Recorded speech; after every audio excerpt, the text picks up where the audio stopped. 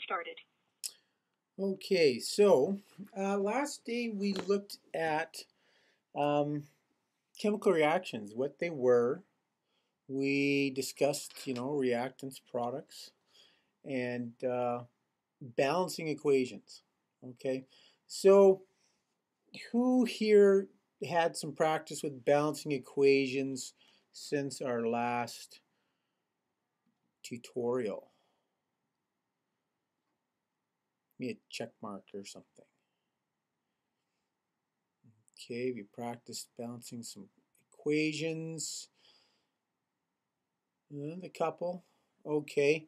Now, you probably want to, get some practice with that just to consolidate it. We talked about it, we went through some examples. And of course, you can go back and watch the tutorial or download the tutorial video from the blog and go over that again to refresh your memory. But you really need to practice it to get good at it. Okay, but now we're going to continue on past that and talk about types of reactions. Okay, now there's 7 different groups that we can put reactions into, and these are groups that you should, come to understand what they are by name. Okay, now the ones that we are particularly dealing with in Science 10 are combustion,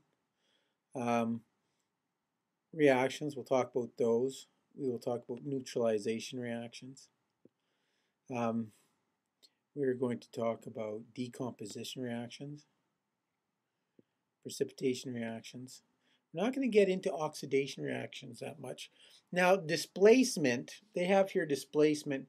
We use a slightly different term, so I'm going to write those down. Single replacement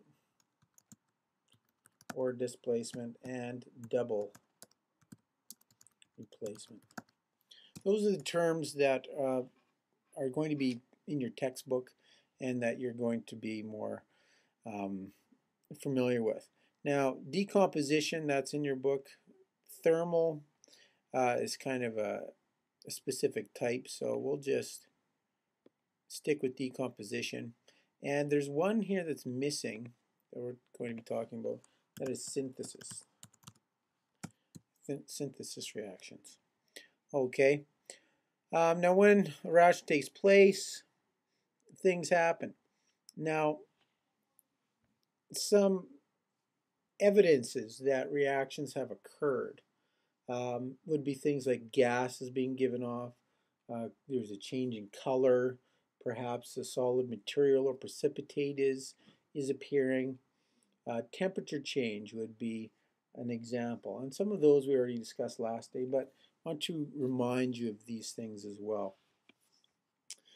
And we also want to remember that in chemical reactions, the mass of the reactants, the chemicals we start with, is always the same as the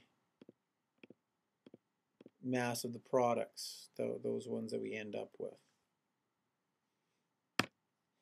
Okay, now let's take a look at a combustion reaction to begin with. This is a name we give to reactions when things burn in air. Now, air is actually made out of different gases, not just oxygen, but it's actually oxygen that we're mostly concerned with in a combustion reaction. It is a type of oxidation reaction. Oxygen is involved, but we won't discuss really, about oxidation reactions to a large extent. Not the detail that you'd get to in Chem 20 anyways. But we'll just say oxidation reactions are a reaction that involve electron transfer in oxygen. Now, combustion reactions generally happen quickly. They're a fairly fast reaction. A flame is produced and it heats the surroundings. So here we have down below an example. Methane plus oxygen produce carbon dioxide and water. Okay. Now, methane is a type of molecule that's made out of carbon and, let's see, hydrogen. Okay, now who is clever and can tell me the name of a group of compounds that are made out of hydrogen and carbon? Anybody want to put up their hand for that one? When I tell you, you're going to think it's too easy. No hands up. If it's made out of hydrogen and carbon, it's called a hydrocarbon. That's a tricky one. Okay, so hydrocarbon of some sort. Now this is the small one, methane. Now you can have a bigger one like gasoline is a hydrocarbon. All right, that's a type of benzene that's got 6 carbon molecules. Butane, propane, all of those are different types of hydrocarbon. Now they're going to react with oxygen gas. Whoa, let's go here.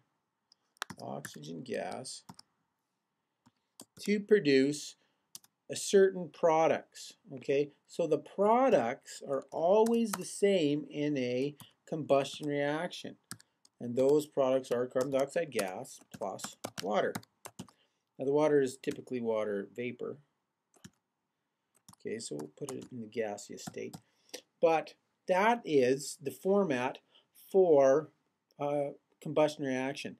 Now there's only one part of this reaction that will change, and that is the hydrocarbon.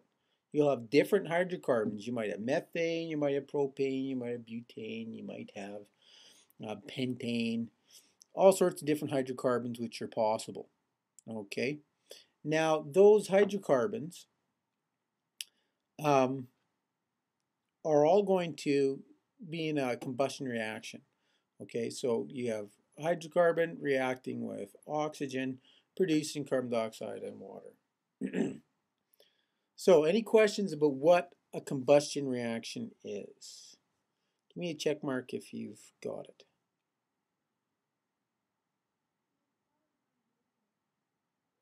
Okay. Everyone except for Rhea, who ran away.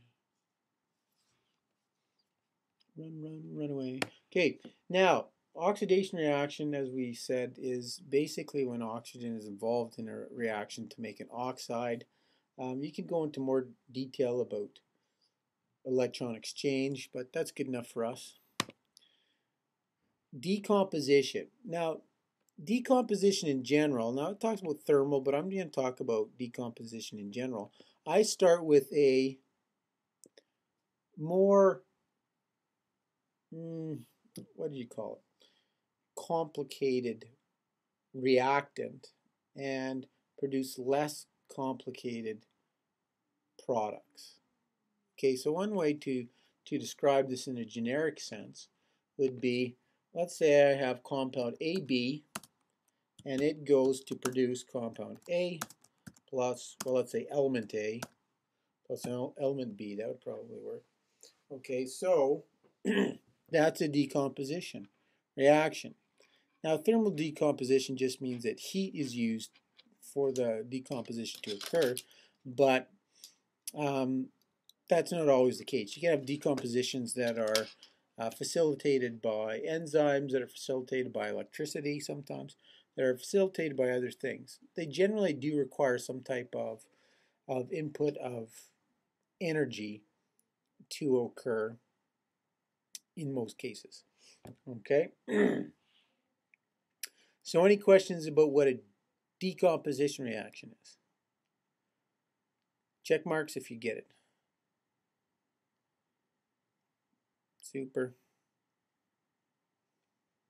Rhea, you are here now.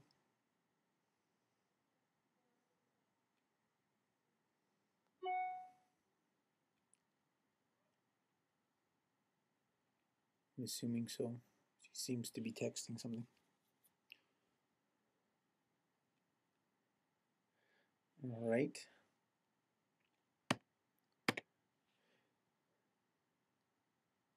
Alrighty.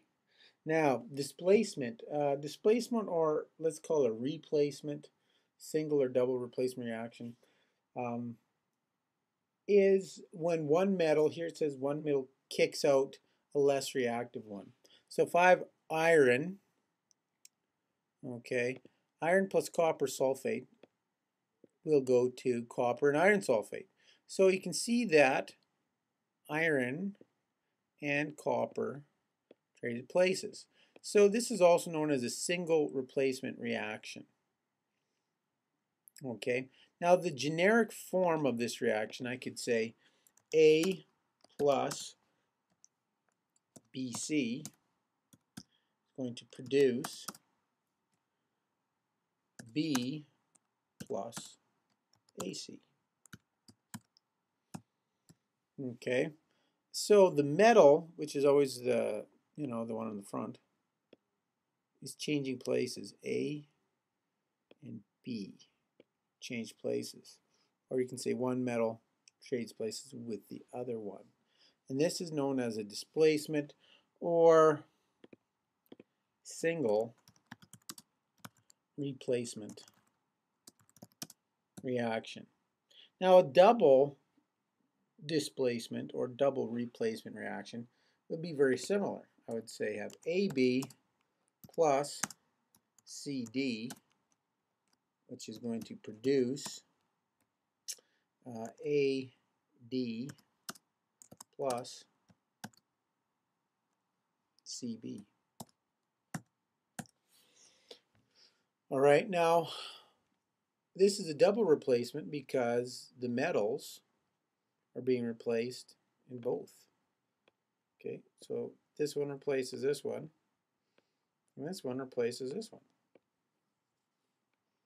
And so we would refer to that as a double replacement reaction. And these are quite common, double replacement reaction, in different compounds. Because usually you're going to have two compounds reacting together, not just an element and a compound, though that can also happen. So double replacement reactions can occur in a variety of situations. Now, a precipitation reaction is basically any reaction that produces a product that is insoluble. Okay, so let's say I add two liquids together, and then as soon as they're added together, this solid appears. Okay, well, why did the solid appear? Well, obviously some type of chemical reaction occurred, and some of the elements switched places and produced a new product. Now, new products have different characteristics. So where I had two liquids, the new product was a solid. Okay, that was not soluble in the solution and it precipitated out. Now, an example of this is if we blow, with a straw into lime water, which is actually a calcium oxide solution. The carbon dioxide that's in our breath will join up with the calcium oxide to form calcium carbonate. Now, the calcium carbonate is actually not soluble in solution and will be white. So as you blow into the clear lime water, calcium oxide, it will start to turn cloudy and even milky if you keep blowing for a long enough time. Okay, and here you can see an example of an insoluble, looks actually like underneath it could be, that actually just looks like a reaction between acetic acid and sodium bicarbonate.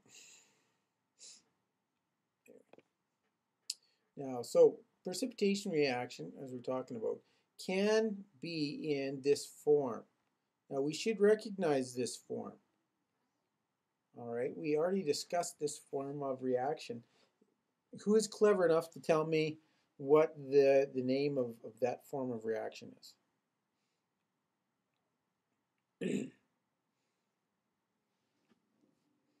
Okay, it seems like we've got a couple of clever people trying to make an answer. Double replacement. That is correct. Super.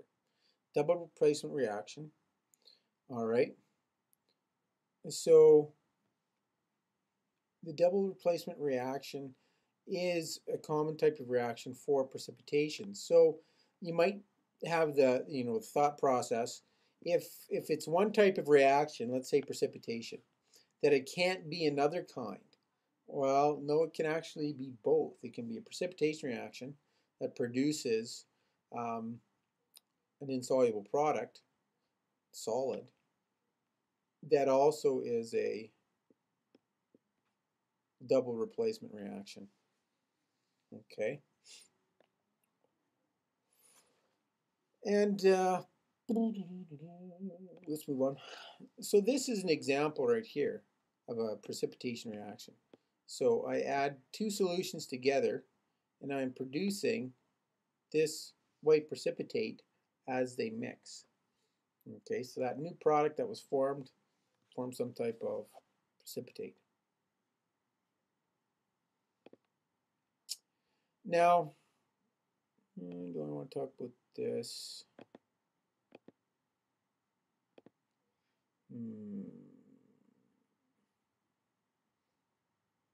No, I don't. But we haven't gone through all of our reaction types. We talked about single replacement, we talked about double replacement, we talked about decomposition, oxidation, combustion. We did not yet talk about neutralization or synthesis. Okay, so let's just talk about synthesis for a second. Synthesis is when I take two very simple things, usually elements, an element, combine them to produce a compound.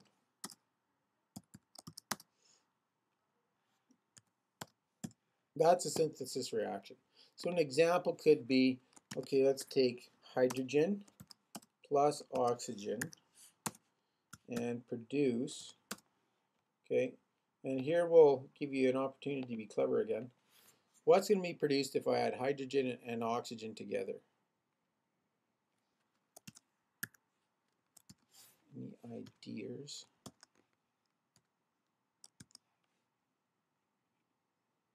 No? No takers that one?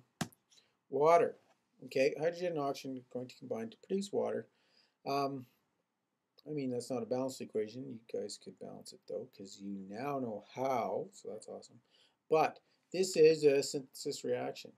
Okay, element, hydrogen's an element, oxygen, that's an element, to produce a compound. Synthesis reaction. Okay, now a neutralization reaction, that is going to involve two different types of entities, an acid. Ooh, I really can't write very good on this thing, can I? And a base. It's better that way, isn't it? So acid and base are going to react to produce, they always produce the same kind of thing. They will produce a salt and water. That's a neutralization reaction. Okay, so I'm going to put down an example. Let's say an acid, hydrochloric acid. There we go. That's a good one. Plus sodium hydroxide. That's a good base. Both aqueous solutions to produce a salt, sodium chloride, which actually will be aqueous in solution, plus water, which will be liquid. Okay, so that is a neutralization reaction. Now, let's see someone that's super duper clever and can tell me what other type of reaction this would be that we've discussed today. So it is a neutralization reaction, but it's also another type of reaction.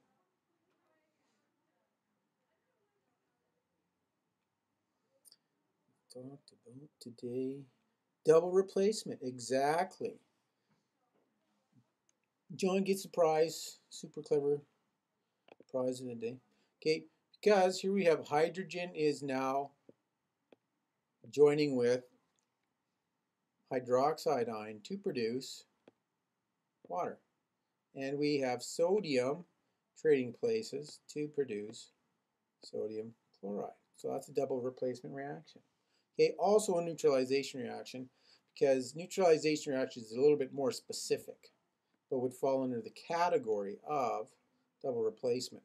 But it produces sodium chloride and water. Now, where would you find sodium chloride? Who knows that? Where would you find it? In your house.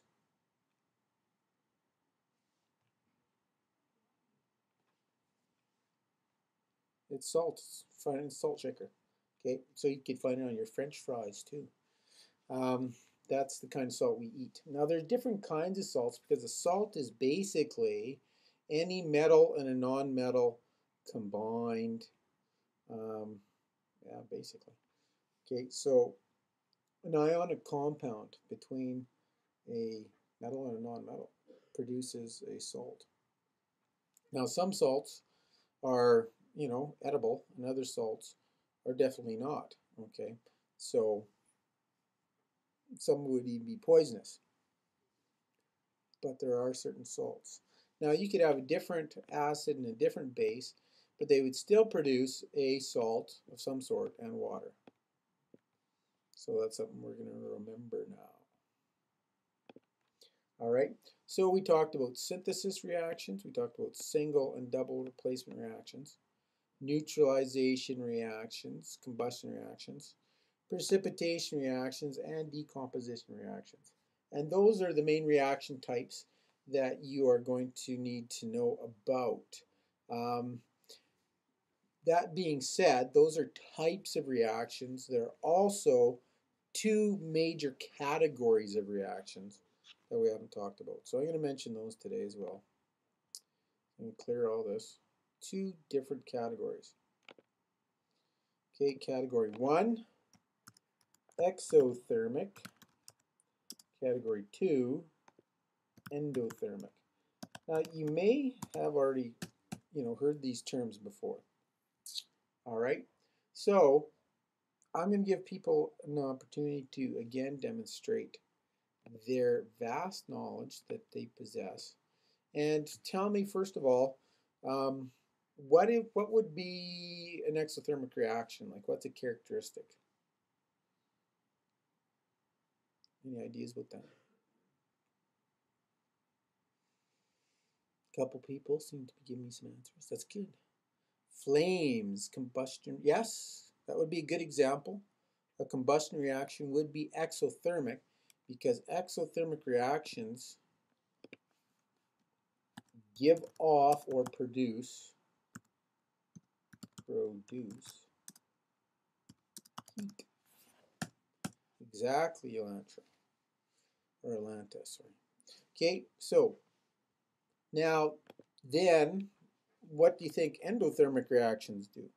If exothermic gives off, produce heat, then endothermic do what? Someone has to know this.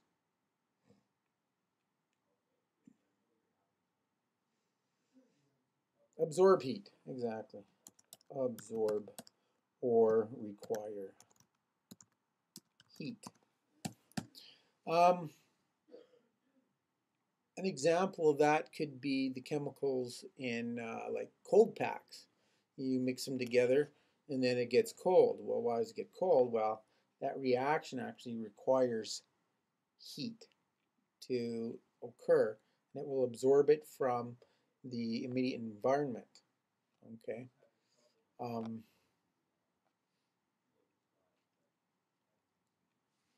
So that's probably all I want to talk about right now as far as exothermic and endothermic. Later on, we may go into some more detail, but for now, that's good. So we've gone through the major reaction types, and we've gone through the two major reaction categories. So now you know a whole bunch about chemical reactions, including hopefully how to write them and balance them. That's a big part of this unit. So if you know how to do all that, then you're doing good. Now, if you don't know how to do all of that quite yet, then you might need to ask more questions, do some more practice. You know, you don't want to be a passive learner. If you're in a position where you don't know something, you're going to have to choose some type of action so that you do learn it. Okay? So, with that, I'm going to turn off the recording.